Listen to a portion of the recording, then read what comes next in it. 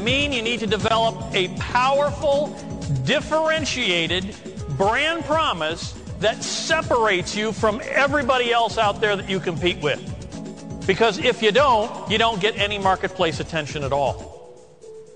Now, once you've done that, you've got to over-deliver.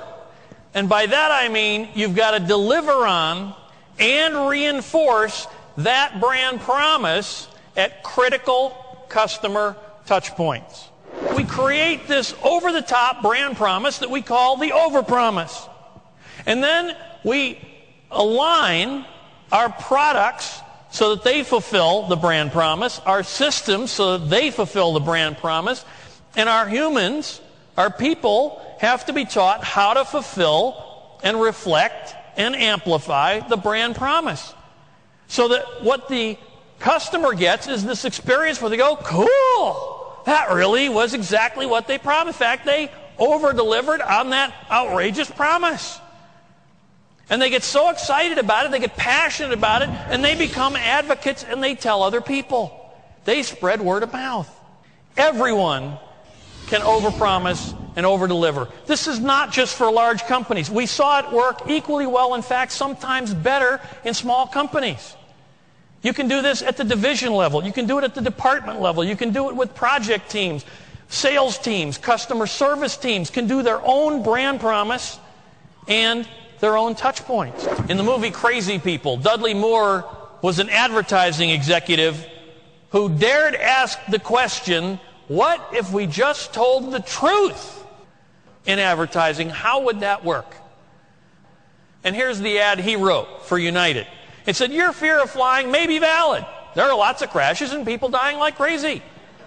But you should also know that more people arrive at their destinations alive on our flights than on many others. So if you have to fly, fly us. Most of our passengers get there alive. Here's another one he wrote. The French can be annoying. Come to Greece. We're nicer. And my personal favorite, we know you love him, but if he happens to die, we'll give you 2 Mercedes and a summer home. Wouldn't that be nice too?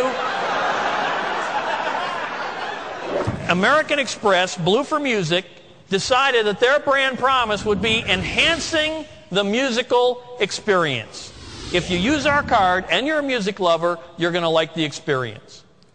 So when you order concert tickets online, a couple of days later you get a free CD of that group in the mail. When you get to the concert venue, you don't stand in the will call line with everybody else. You go straight up to the Amex Blue for Music will call window where there are no lines ever. And then instead of getting in line to go into the concert, you go directly to the Blue for Music entrance where you're escorted directly to your seat. 3 critical touch points back to back that deliver on the brand promise. FedEx didn't say, we ship stuff.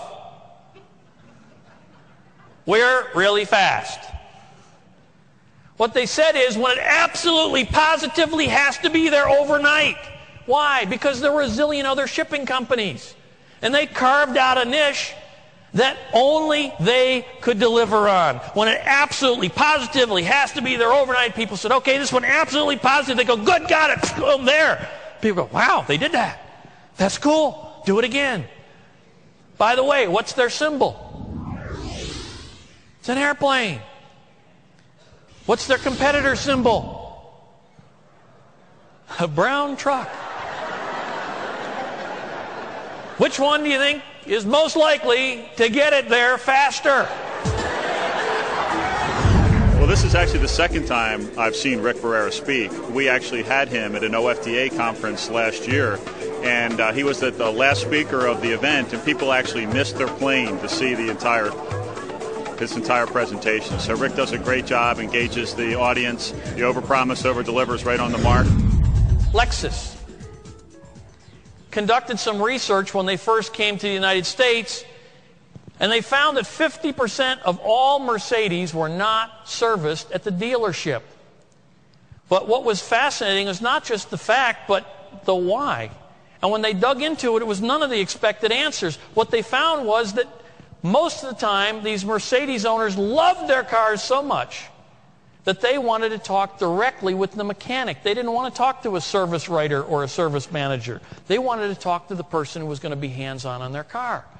So Lexus completely redesigned the service experience. You meet personally with the mechanic. They cut big holes in the wall so that you can see into the service bays. They built living rooms, not waiting rooms.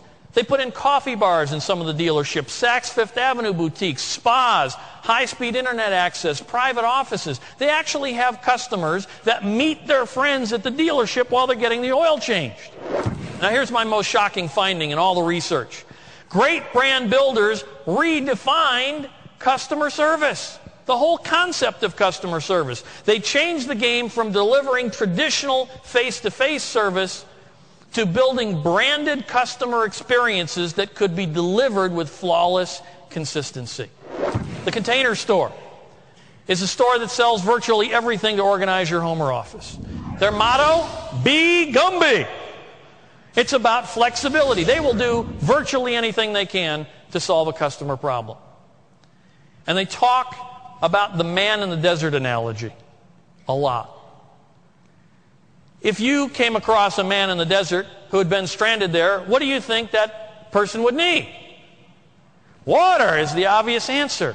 But what they do is they say, what else would he need? Would he need medical attention? Would he need transportation? How about a cell phone to call his loved ones? The point of this exercise is to look beyond the obvious need to the non-obvious need. So here's a question. How many of you have a written document for each of your people describing in detail the role that they're going to play in your company, what their style should be, what they should look like, how they should sound, how they should behave, what their attitude should be like, what their point of view should be, and what emotions they should be trying to elicit from the customer at each critical touch point? Anybody know what this is? It's a JetBlue airplane. How do you know that? 50 channels of free television in the back of every single seat. You want to know the true meaning of priceless? Travel with a child just once on JetBlue.